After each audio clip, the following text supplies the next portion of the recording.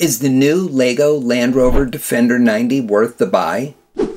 Hi, I'm Trevor and welcome to Brick Hackers. LEGO introduced a new classic Land Rover Defender 90 set along with a short film to celebrate Land Rover's 75th anniversary. The film shows a bright yellow classic Land Rover Defender at the top of a mountain in the Scottish Highlands. The LEGO group transformed it into the hardest to reach LEGO store in the world and challenged two adventurers to navigate a grueling off-road track to reach the summit. Once at the top, they had to build the new Defender 90 set, and the first one done would be crowned the winner. This was a fun film, and I'll have a link in the description if you want to check it out. Now let's take a look at the set. The set's design is based off the 1983 to 2016 Land Rover Defender and is featured in a sage green body color with a white roof.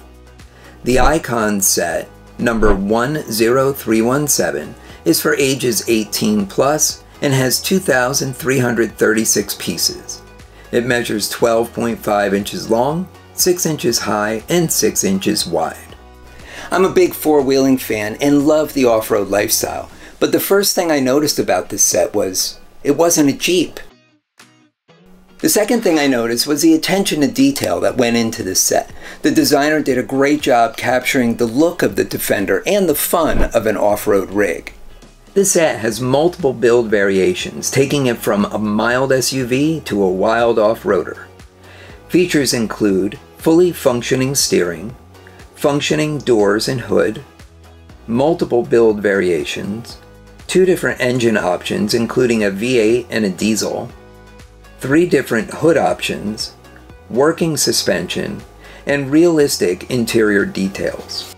Accessories include spare tires, roof rack with off-road lights, engine snorkel, off-road bumper with working winch, side rails, jerry cans, a toolbox with hand tools, jack, shovel and pickaxe, hammer and axe, fire extinguisher, and traction boards for crossing mud and sand. The Land Rover Defender 90 sells for $240 and will be available on April 4th, 2023. The price seems a little high as compared to other Icon vehicles that are generally around $100 to $200 per set. The Ghostbusters Ecto-1 sells for $240 as well, and if you view the Titanic as a vehicle, well, then that blows them all away at $680. But with the extra parts needed for the build variations, I guess you could justify the extra $40. Keep in mind there are licensing fees with some of these Icon sets, so you will see a bit of a price hike, just like the Disney, Star Wars, and DC sets. If you look at a non-licensed set, such as the Galaxy Explorer, it sells for $100 and has 1,254 pieces, which is a little more than half the piece count of the Defender 90.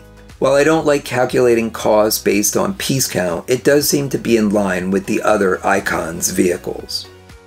Overall, this set looks great, and it's in line with other set pricing. As a car guy and an off-road enthusiast, I'm probably going to have to pick this set up and add to my collection. But what do you think? Do you like the set? Are you going to get it? Let us know in the comments below.